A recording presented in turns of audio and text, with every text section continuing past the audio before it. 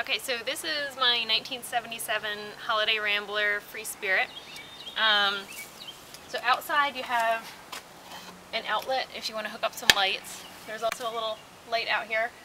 This is the screen door. This thing slides back and forth so that you can shut it with the handle there. But I'll show you the inside.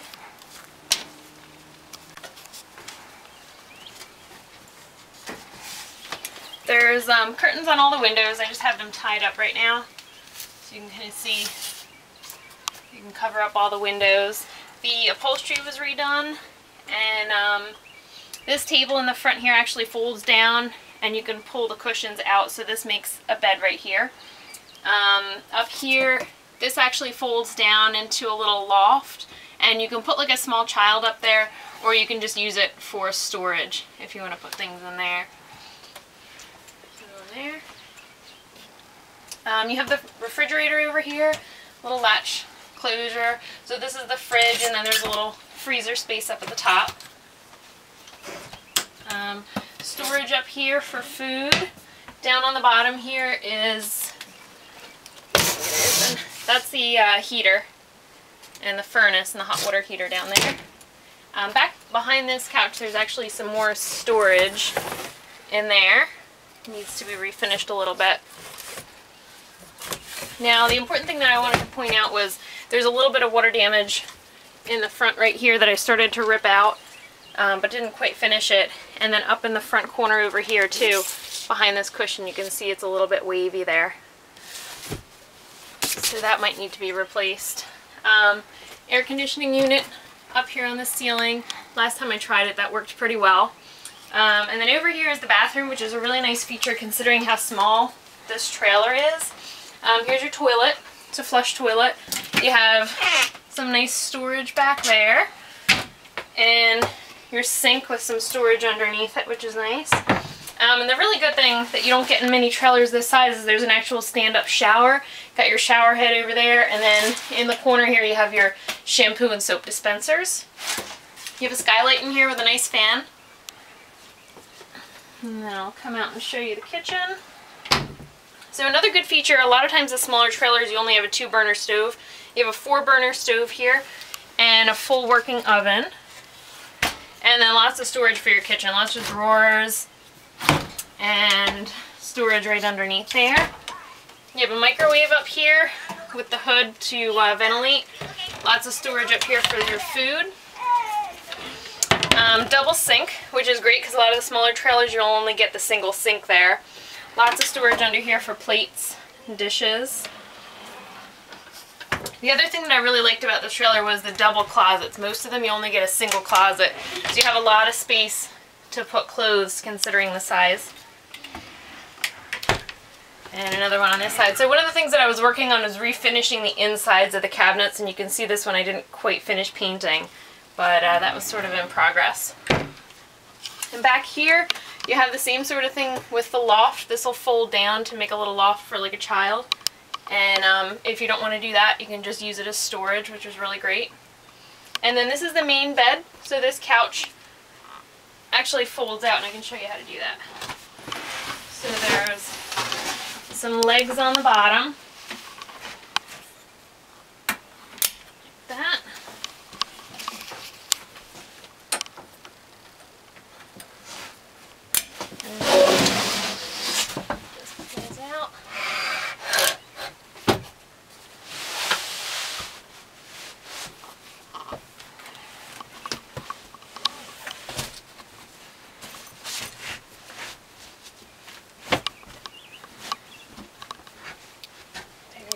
So that's the full size of the bed. So it's a pretty good size once it's all folded out. Okay, there's a little switch over here. That's your water pump. When you're using the water storage that's under here, actually I should have that wood all the way back, but this is a 100-gallon water tank if you want to do storage, and then that right back there is your water pump. So if you weren't hooked up to water at a campsite, you'd be able to use that water pump to access the water in here. And it's nice that you have windows all the way around here, makes for some nice ventilation. And you have lights up underneath there, and then another skylight right up on the ceiling here. All right, oh, and then I'll show you down on this side is your breaker panel for all your electric. Okay, so I think that's pretty much it.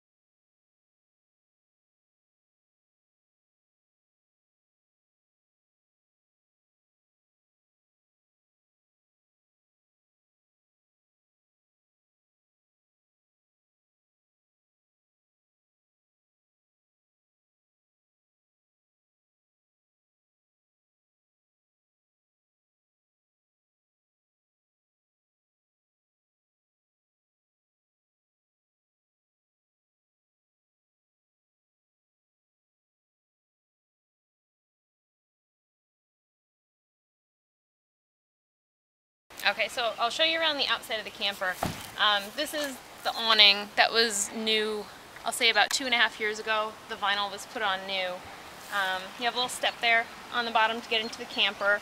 This hook right out here, there's actually 2 little metal attachments, and there's a trash can that can sit on here so that when you're outside you can throw your trash out, or if you don't want to keep your trash inside the camper, it's a nice little feature.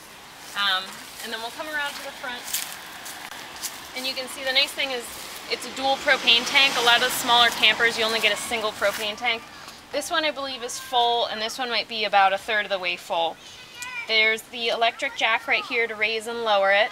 I believe it's a 2-inch ball, whatever the standard hitch is for a regular trailer. And then right behind that you have the battery. One of the things that actually needs to be fixed are these little lines right here. They were just, the seal wasn't quite right, so it was leaking a little bit before I closed it for the season, but I was just waiting until the spring to replace them. So that'll be a quick fix. You just have to unscrew them and replace that wire, or that tube. Right in the front you have some bubble levels right there and right there, so when you're setting it up you can use that.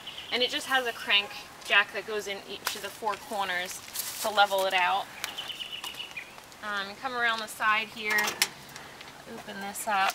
That is for the hot water heater, and that's how you empty it at the end of the season when you want to winterize it. This I believe is for the heater. Right there you have access to the back of the heater and the back of the refrigerator. And right below that I believe is access to the furnace, which you actually have to unscrew if you want to open that up.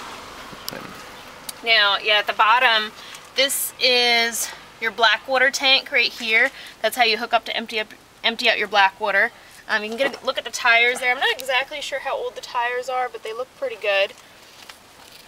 And then when you come into the back here, this is your electric hookup. I have that plugged in right now.